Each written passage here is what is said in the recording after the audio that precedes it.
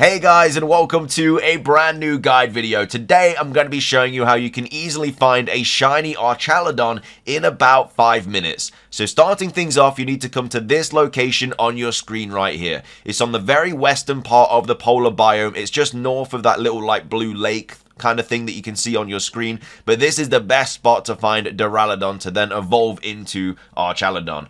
So once you've found this location, you need to make a shiny dragon sandwich. So the best way to do this is just to simply use one avocado, and then also you need to use a salty and a spicy herba mystica. That's all you need for a level 3 sparkling dragon sandwich and a level 3 encounter dragon sandwich as well. So as you can see, I've made the sandwich now, and we have sparkling power dragon level 3, title power level 3, and also encounter power level 3. Now as you can see on your screen, you get a ton of Duraludon spawning here. It's actually a little bit ridiculous how many spawns you get on this little sort of cliff edge. You're getting about 15 spawns per like picnic reset. You can also fly away if you want to, but I definitely advise just picnic resetting. It's just a lot faster.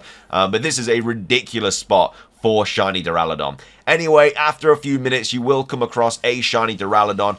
There are multiple things you could do to kind of get these Duraludons to spawn. It is a shiny that doesn't really change that much, so you could technically just auto battle all of these Duraludons with a Pokemon until the shiny pops up. That's definitely something you can do if you can't really tell the difference that much. But once you find the shiny Duraludon, you of course need to catch it. Then once you've found the shiny Duraludon and you've caught it, you need to then head to the Blueberry Academy school shop. This is where you buy the item to allow you to evolve Duraludon into Archaludon. You can also find it from the item printer, but this is the, I guess, a guaranteed way to get it. So you go to the school store, and then there is a person selling the metal alloy for 300 blueberry points. So it's quite a bit, but again, this is the kind of only way to evolve Duraludon into Archaludon.